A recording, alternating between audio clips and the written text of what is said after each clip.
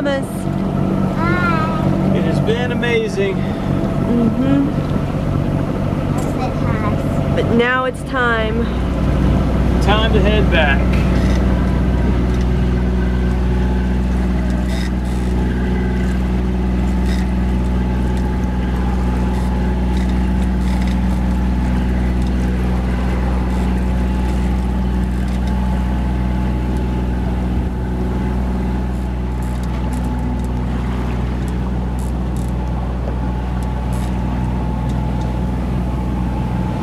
All right, here we are out in the middle of the Gulf Stream, probably 25 miles from West End and I guess about 35 from the St. Lucie Inlet. Water's really pretty out here, this deep, deep blue color. Just have the main up there right now. It is double reefed and lashed into the very, very middle of the boat. Basically, the only purpose the main is serving right now is just kind of a stabilizer so that the boat doesn't roll as much. And that's all it's doing. Pretty much no wind out here right now. The current is sweeping us basically 2 knots that way. Our target is basically over there, and we're aimed this way, and we're just gradually kind of drifting over that way towards the St. Lucie Inlet. Always kind of depressing to leave that gorgeous water and those amazing beaches. It's just such a great place for us. And but at the same time, we have some very seriously interested buyers who would like to buy sand flea. So cutting our season a bit short so we can go ahead and jump on getting a sale on sand flea so that we can get a jump on the next steps, looking for the next bigger boat so we can carry on with our sailing adventures. Pretty sad to be thinking that this is one of our last little trips on sand flea, but actually, depending on how it shakes down with a couple of these buyers, there may actually be a delivery involved, so we may have another little trip yet to come, but we'll see how that goes. We shall see. Molly, anything you'd like to say? I just hope we get there safely.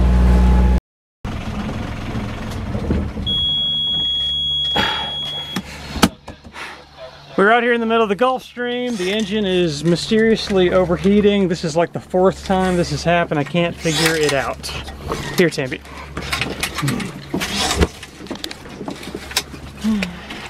Watch try to keep us steering straight if the autopilot, freaks out. I've cleaned the sea strainer. I've purged the lines over and over. It hasn't got so hot that the alarm has been going off yet, but it is getting pretty darn hot. So I have to keep shutting it down. There's no wind out here. we can't sail. My thought now is maybe something's going on with the impeller. If it's not that, I think I've got some seagrass or something that got past the strainer, I guess. I'm going to take a look at the impeller, see what's going on in there. Everything okay up there, Tamby? Yeah. Water pump feels hot. That's not usually a good sign. Alright, cut that clip on.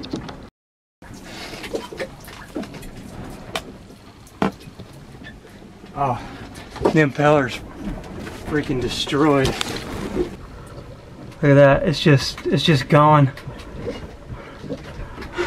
Broken pieces in here, and I'm not going to be able to track them all down right now. I'm just going to have to get this out and roll with it.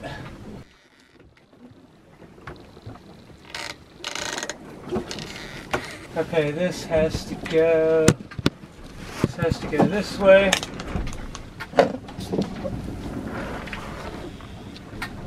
So it has to go in like this.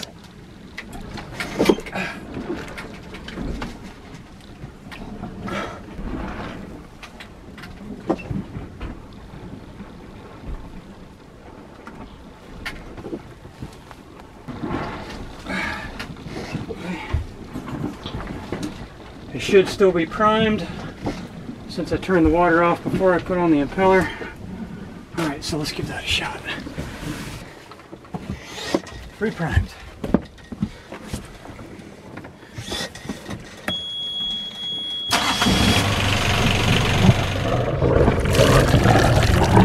That is what we'd like to see. We are now cooling again. The impeller was broken into pieces. This is a 3-knot current that we're in right here. We've been having a cooling problem like all morning, just intermittent, like it would come and go and come and go. And I thought it was like I cleaned out the strainer and there was a little bit of stuff in there. I thought maybe that was it. And then it overheated again. And I was like, okay, well maybe there's like, I didn't get all the air out of the lines. So I got all the air out of the lines and it happened again. Cannot figure out what the heck it was. And turns out the impeller was just like exploded in there.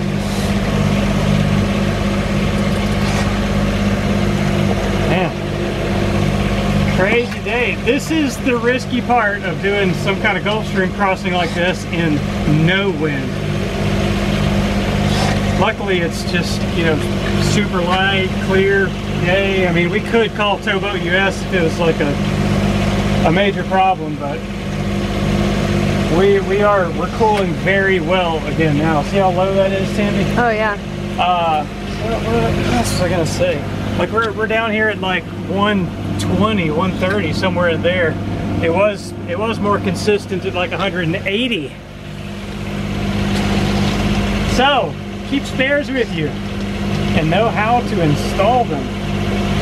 My goodness.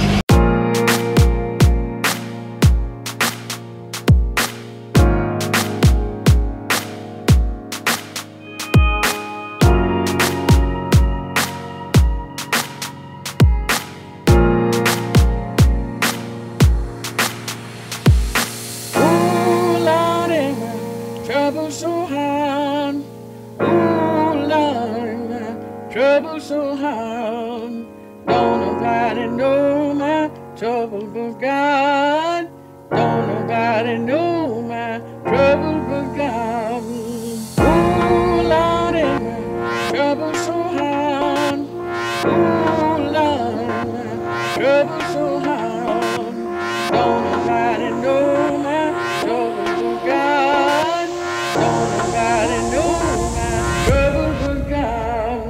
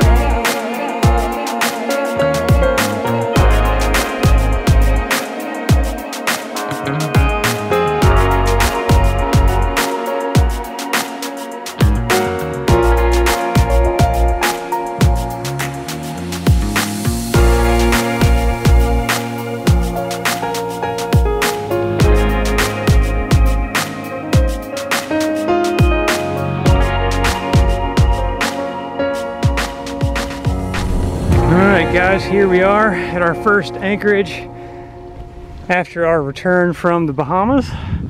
Does anybody recognize this place? You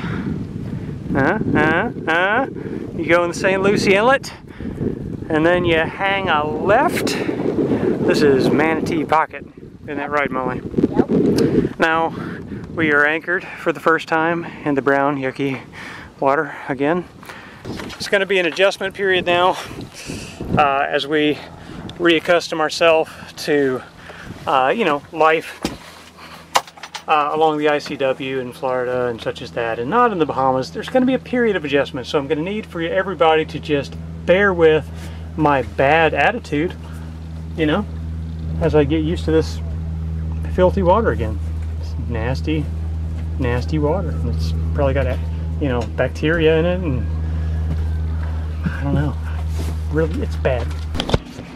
By the way, this trip today took us 12 hours from the anchorage just outside of West End to Manatee Pocket.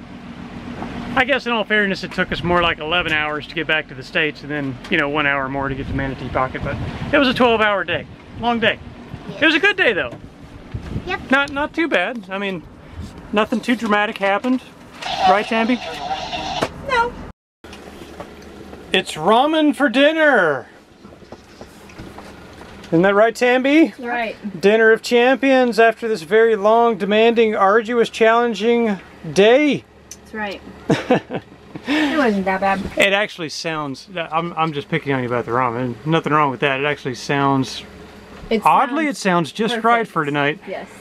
And I don't use the little yucky packets that come with it. I spice it up myself. Yeah, when we have ramen, she ditches the little pack.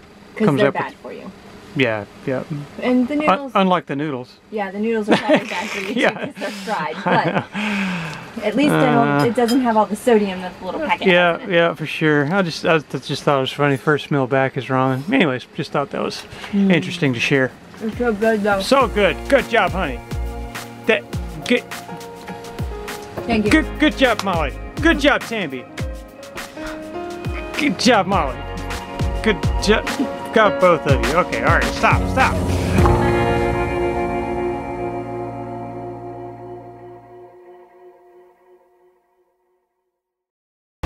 Hey, one other thing I wanted to kind of explain is why we've made the decision to motor across the Gulf Stream. You know, we get all kinds of crap about, you know, pretty much if you have a sailboat and you make a YouTube video and you show yourself motoring, people are like, why'd you even get a sailboat in the first place if you're gonna motor everywhere? You know, we get that stuff sometimes. But here's an example of why we're motoring today.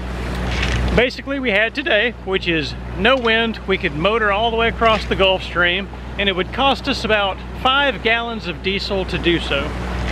Or we could wait at the marina at West End for 4 days while there is strong winds blowing with the northerly component where you can't cross the Gulf Stream, and we would burn approximately $400 for a chance to be able to sail across the Gulf Stream, you know, in another 5 days or so.